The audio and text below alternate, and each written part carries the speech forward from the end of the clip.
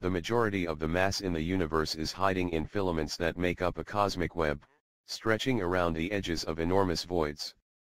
These filaments, in which all the galaxies are located, make up just 0.2% of the universe's volume but hold more than half of its mass, according to new research. And astronomers claim that at least a fifth of the normal matter in the universe is likely to have been banished into the voids by supermassive black holes. Our understanding of the composition of the universe has been refined over years through modern satellite observations. Observatories like COBE, WMAP, and Planck have looked at cosmic microwave radiation, thermal radiation left over from one stage of the Big Bang, to measure what the universe is made up of. The most recent measurements show it is made up of 4.9% normal matter or baryons, which is the matter that makes up stars, planets, gas, and dust. More than 26% is the mysterious and unseen dark matter, while 68.3% is the even more elusive dark energy.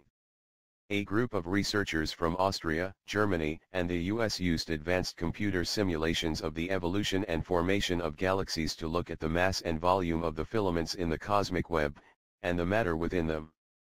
The Illustris project simulated a cube of space within the universe, 350 million light-years long on each side. The group was led by Dr. Markus Haider of the Institute of Astro and Particle Physics at the University of Innsbruck in Austria. The simulation started when the universe was just 12 million years old.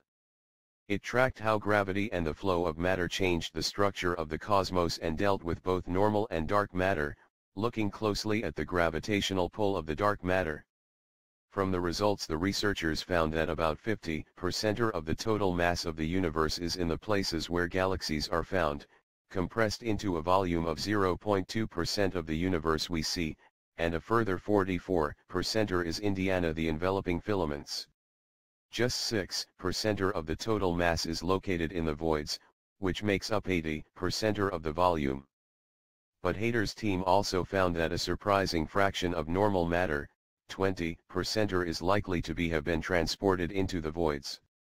This appears to be because of the supermassive black holes found in the centers of galaxies. Some of the matter falling towards the holes is converted into energy, which is delivered to the surrounding gas, and leads to large outflows of matter. The matter stretches for hundreds of thousands of light-years and reaches beyond their host galaxies.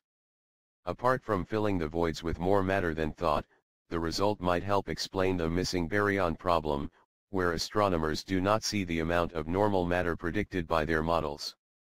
Dr. Haider said the simulation, one of the most sophisticated ever run, suggests that the black holes at the center of every galaxy are helping to send matter into the loneliest places in the universe.